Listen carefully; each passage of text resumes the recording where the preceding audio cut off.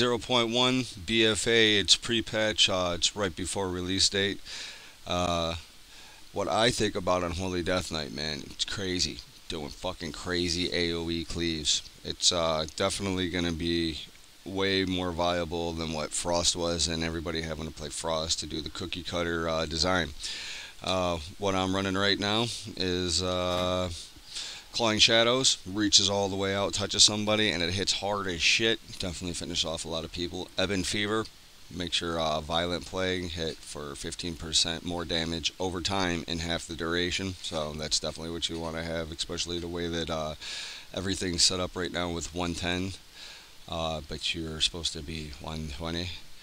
Asphyxiate so that you get that extra stun. Soul Reaper puts another dot on him, and when you kill the guy, you get 10% haste for 8 seconds. It's pretty good. Other than that, you might want to play Harbinger of Doom if you're running Summon Gargoyle, if you're running a Gargoyle spec. Death Pack, you get an extra heal. It's pretty fucking awesome.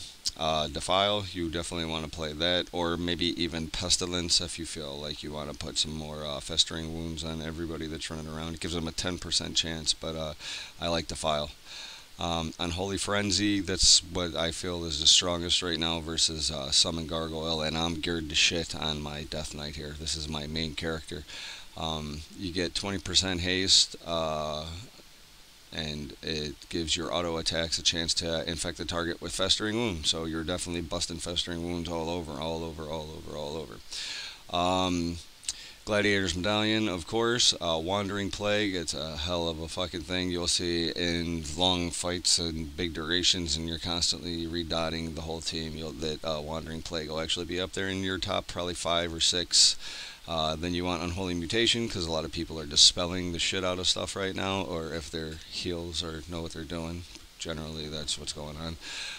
And then Necrotic Aura, it depends on how you want to play. Like if you're running Arena, or maybe even like BGs or RBGs, I would say you're going to change this and run Necrotic Strike.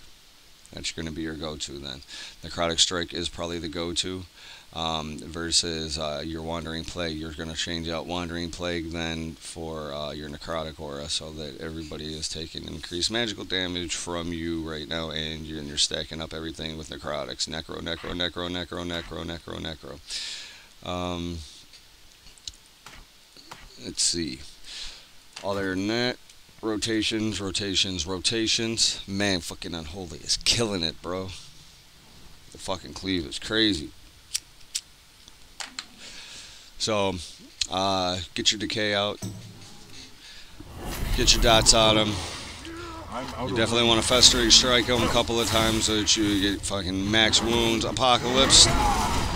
Start summoning your pets to attack. Pop your Unholy Frenzy and Dark Trance. Get everything fucking rolling out. Pop your fucking Soul Reaper.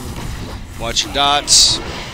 Just keep everything up on them, dude. You don't even got to be up on your target. That's the good thing with Death Knight. You don't even got to be close to the dude. You can range everything and be fighting everything way in the back and just keeping your fucking decays out and all your fucking stuff. Summoning your fucking pets to go attack different targets and stuff like that, right? Fucking DK Unholy is awesome. Stack up a shit ton of Necros on your target. I mean, what can you ask for right there, right? It is what it is. And then you have that long range stun, dude. You've got a grip. You've even got a little speed boost that doesn't slow you down from AoE effects and shit like that. The cool thing about Death and Decay is when you're in it and anything that's in there, you're also going to be hitting all of your targets with your Clawing Shadows, so it's cleaving everything. It's just going to grow and grow and grow. You're just going to stack up all your shit. And eventually it'll ride it down and cleave it. Whatever target you're going at, bust your fucking target with Necros. And that's it. Pretty fucking simple, straightforward. Make sure that you use your pet's fucking abilities, bind them to fucking stuff. Make macros. Learn what you're doing to make macros and all that other shit. If you're new to this, if you're fucking been doing this for a long time, man, that's just what I'm running right there, and I'm telling you right now, it's fucking crazy. The only other thing that I change out right now for running around in regular battlegrounds, or even if you would do RBGs, would be Unholy Blight, man. Unholy Blight does fucking, it's a 45-second cooldown, but you guys remember when we used to have this, right? Well, it's back. It's just another fucking extra dot to go with all your other stuff. And man, the more dots that you can put on the target, the fucking faster it's just gonna be rotting down and dying and dying and dying and dying. You get a decent healer on you. I say a good unholy DK can probably take out almost the whole fucking team by himself, cleaving it down over fucking a little bit over time. And yeah, so uh, with the way that everything is right now,